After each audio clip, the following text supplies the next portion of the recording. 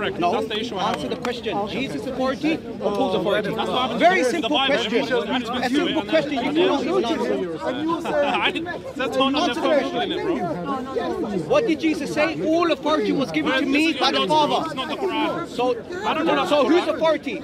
Jesus' authority or Paul's authority? You should take. And Jesus, who has all authority in heaven and earth, commissioned Paul to be the apostle to the Gentiles, who wrote, which became scripture, the New Testament, which said, husbands, love your wife, like Christ loved the church. Paul never met Jesus. Paul never met Jesus. Jesus never met Paul. On the road to Damascus. On the road to Damascus, what, a vision? A vision. And you take his word for it. You take his word for it. If I was to demonstrate to you that Paul cannot be trusted, then what would you say? No, I'll prove to you. He's just I'll prove to you. And this is a challenge. This is a challenge to all the Christians. This is all challenge to the Christians. Prove it. Show me what it says. You can touch your back, you get pregnant in the Quran. If I was to disprove to you that Paul is not to be trusted, I had a problem with you take Paul's word for it. Quran 86. 86.6. Let's go to 86.6.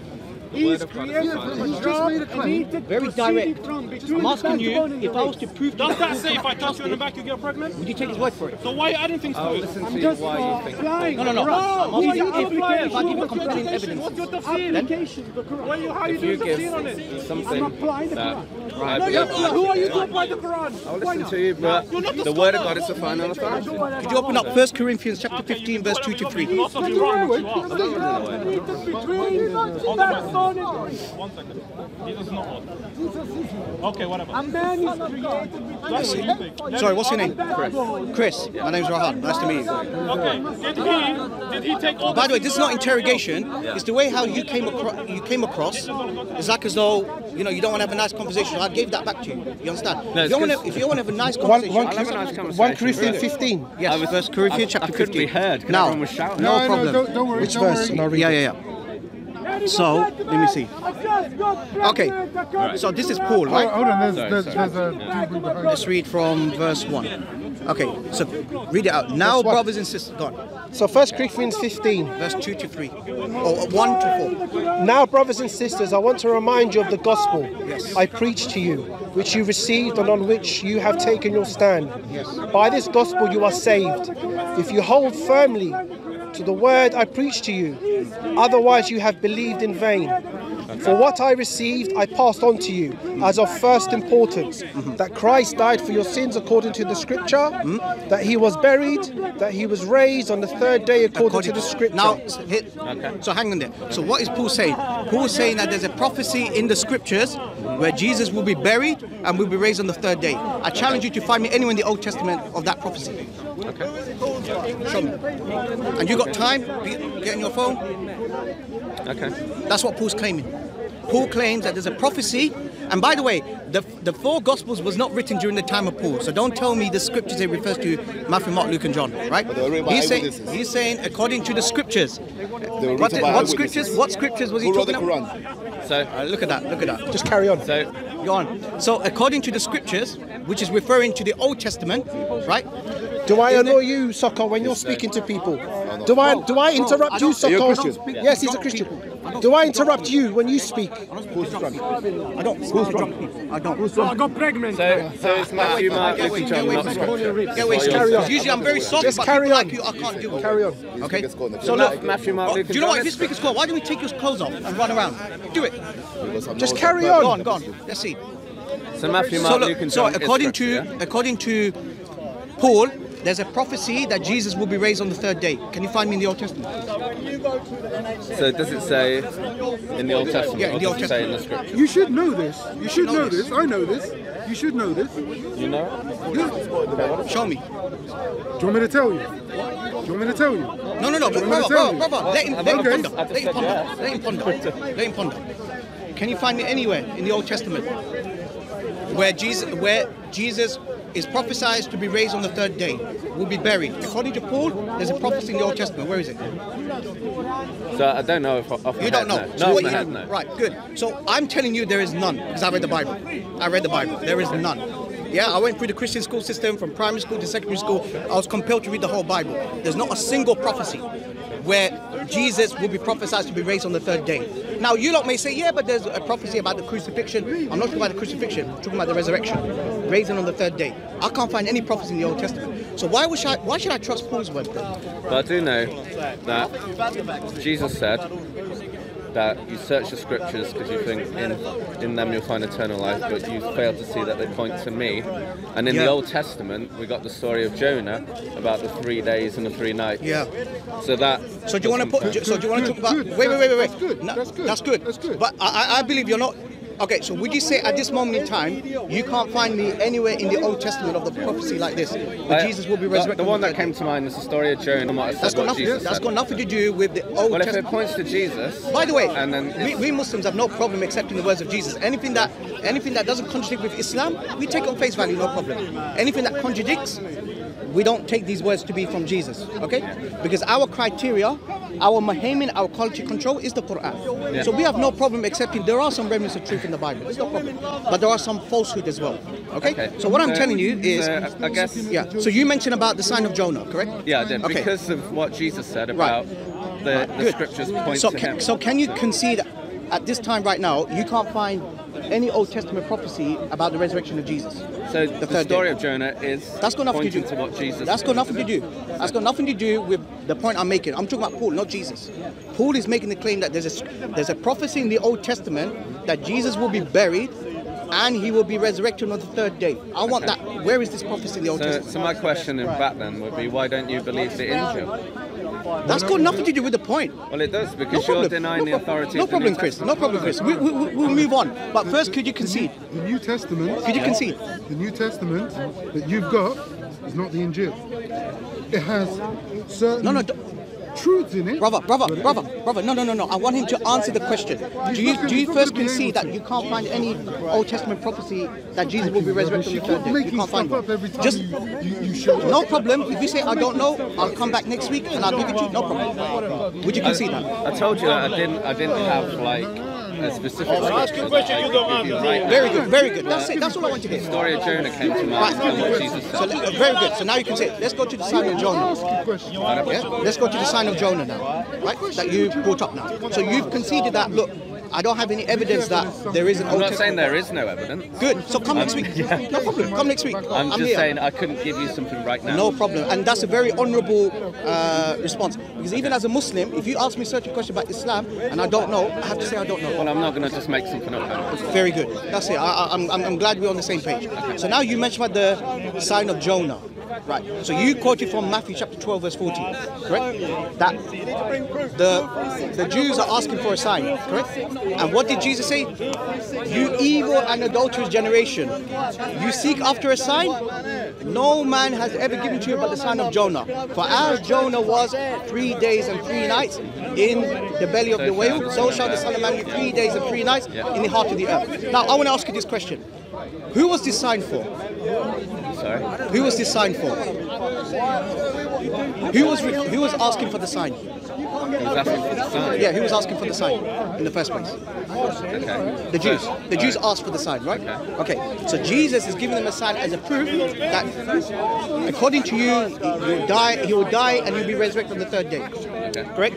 So my question to you is, why didn't Jesus appear to the Jews after the resurrection? Why didn't he appear to the Jews? Yeah. If this sign was for Jews, no, he didn't. Where? Show me. Because the first believers were Jews, and he appeared to over 500 of them. No, you're not getting the point. I am. I just answered. Good. I'm asking you, who asked for the sign? The Jews asked for a sign. So Jesus says, my sign is like the sign of Jonah. Yeah? That 3 days and 3 nights in the heart of the earth, correct? Right. So would you expect? He was talking to the religious leaders, good. Wasn't he? So would you? They were hypocrites. Right.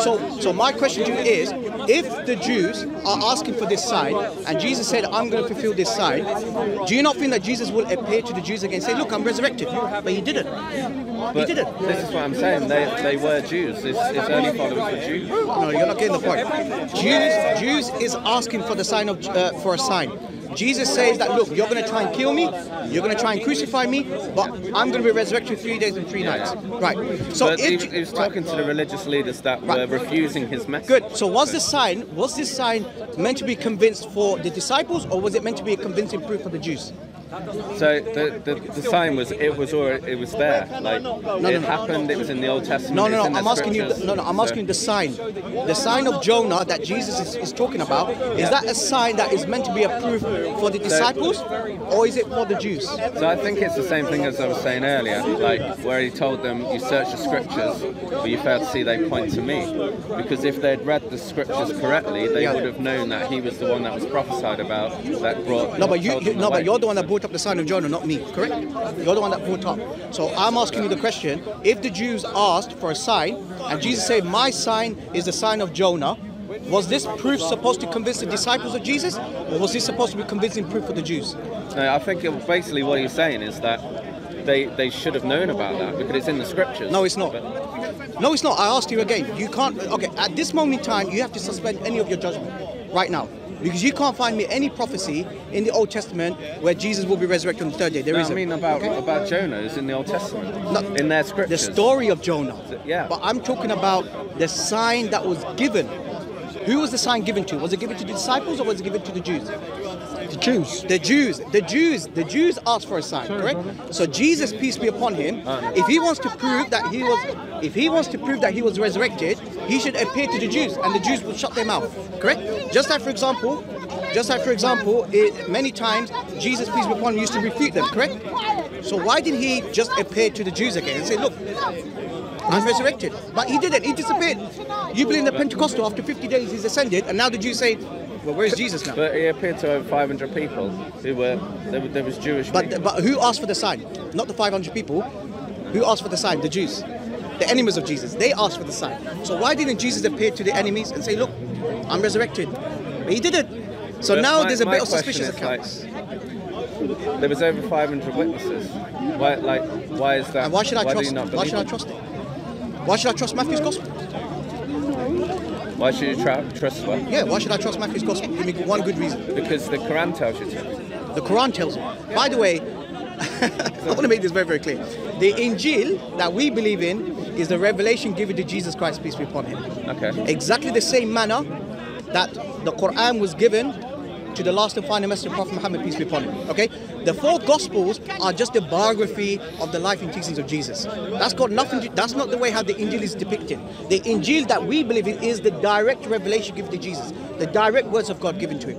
When you read the four Gospels, Matthew, Mark, Luke, and John, it talks about the biography and teachings of Jesus, which is equivalent to Hadith. It's equivalent to Hadith, the sayings and the actions of the Prophet. Do you understand? So it's a false equivocation for you to say that the Injeel here is referring to the four Gospels. Nowhere does it say that. That's your misunderstanding. We believe that the Injeel, the Torah, was given to Jesus and Moses, people respectively, exactly the same way how the Prophet Muhammad received the revelation from Allah subhanahu wa ta'ala. The Quran says that the Christians have the Injeel, and it's the same Injeel that they had back then when that was written. So it's the same. How do you know that's written? Because they had the Injeel then. It's in the museum. Which Injeel? Which Injeel? But they had it then. You do know it's not only Matthew, Mark, Luke, and John. There are over 50 different Gospels. So which one? You have the one we use today is the same. The one they used in the 7th century. Why is your corpus right? What about the Ethiopians? If it's not right, the Quran's wrong. But hang on, the Injeel first of all is singular. The Injeel, the Gospel, one, not plural. How many Gospels do you have? How many Gospels? Yeah, how many Gospels do you have? 1, 2, 3, 4? 4. So how can you then say the Injeel is referring to the New Testament? And by the way, according to Sidney, who's a professor of Christianity, the Arab Christianity and Islam, he stated that the Bible did not circulate around the time of Prophet Muhammad, peace be upon him. He didn't surround that. So definitely the Injeel is not referring to the New Testament. But the Quran says that the Christians have the Injeel and right. They can go So Waraq bin Nawfal, you must have heard his name, Waraq bin Nawfal. He was a cousin of Khadija. Yeah, he was the first person to accept Islam. Why? Because he says that in my book I found that another prophet will come, and he's the fulfillment. He's an historian. He doesn't believe in the New Testament. So what you're talking about is a different Injeel. Yeah. So there are two. So we believe in the original pristine revelation given to Jesus Christ, peace be upon him. But that Injeel is lost. Whether it's written or not, we don't know. We don't speculate that. My question would be, if the Quran says that the Christians can look at the Injeel, but you're telling me the Injeel is lost. By the way, do you know? Yeah, good, Is good. the Quran the eternal word of God? Good. By the way, I want to make this very clear. We Muslims can use the Bible. Do you know why? We can use the Bible because we already accept your prophets. We already accept Moses, Abraham, Jesus as prophets of God, right? However, we have the liberty to differentiate what words of God, what words may be true, what words are not. Yeah. Because we use the Quran as the muhaymin, the quality control of the previous scriptures. But you as a Christian, you cannot use the Quran to substantiate your belief. You know why? You don't believe the Prophet Muhammad to be a true prophet. You consider to be a liar. So why would you take the words of a liar to support your belief? But why are you taking things out of the Bible? You didn't listen to my response, did you?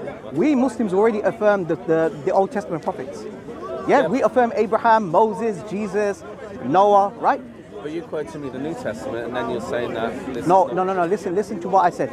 I said the Quran mentioned in chapter 5, verse 48, that the Quran is a quality control of the previous scriptures. So we have no doubt that there may be some remnants of truth, but it's still corrupted. Okay? Now we have no problem at all to accept the previous prophets. Why? Because that's one of the 6 articles of our faith, to believe in the Rusuli, in the messengers. So it's part of our faith to believe in Jesus, peace be upon him, as one of the mighty messengers of God, as the Messiah, right? So therefore we have the liberty to go into your books and distinguish, okay, what parts is confirmed with the Quran, we have no problem accepting it. What parts doesn't affirm the Quran, we reject it. Anything in between, we neither believe nor do we disbelieve. You don't have that liberty when it comes to the Quran. You don't believe in Prophet Muhammad to be a true prophet, so therefore you cannot use the Quran to substantiate your belief.